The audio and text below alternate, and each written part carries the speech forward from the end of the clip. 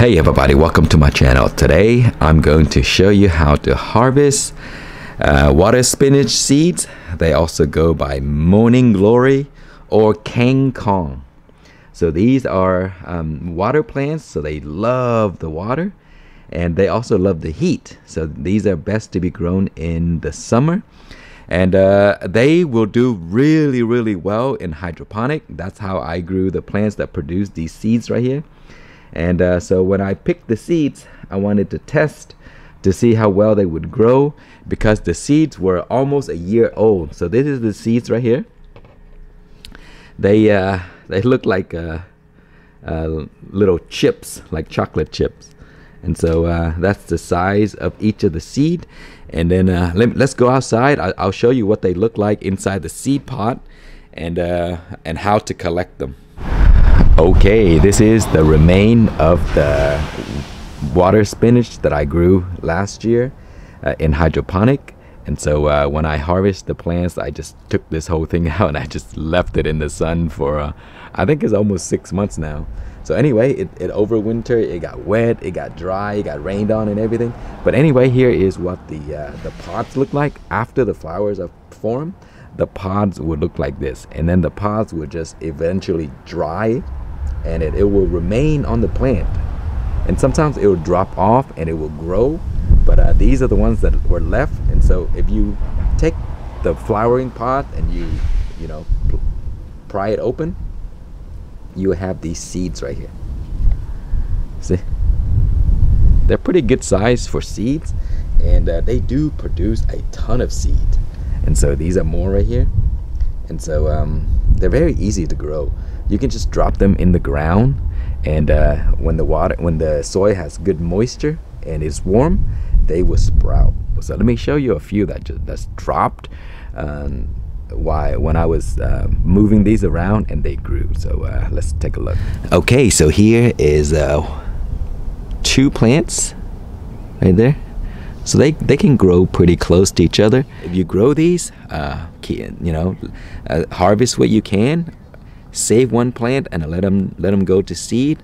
Or if they get too old, just let them go to seed, and then you can just left the whole vine dried up to sit outside for probably up to a year or so, and and then you can get seeds out of them and grow them again.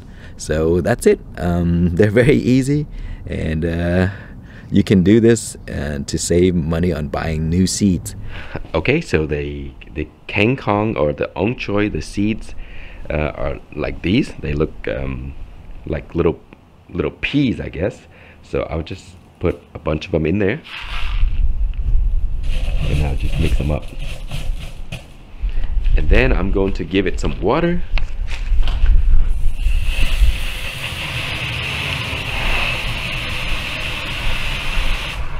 Okay, today we are on day number 8, and look at the plants. They are starting to show a good amount of leaves.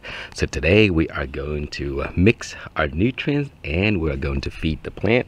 So right now what we're going to do is lift this up, and we're going to dump out just the regular water, and we're going to get fresh water for the new nutrients. Okay, so let's go ahead and dump this out.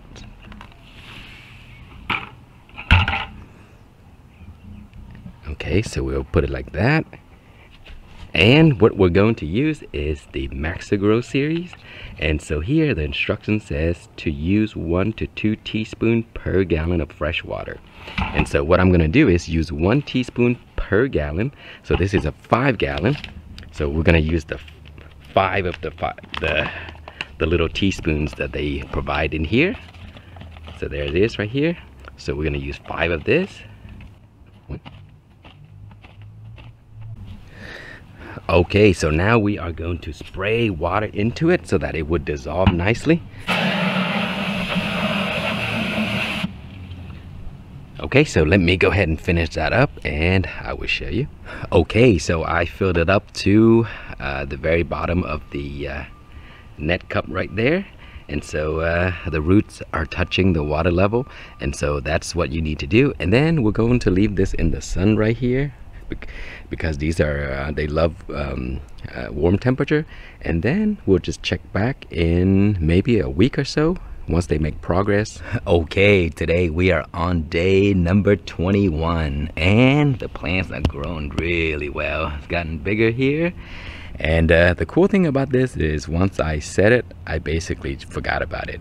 Here's the root system. The water level dropped a little bit.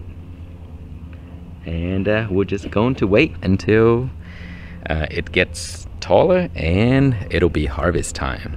So we'll be back soon. Okay, welcome back. Today is day number 26 and today we are going to harvest some of these plants to use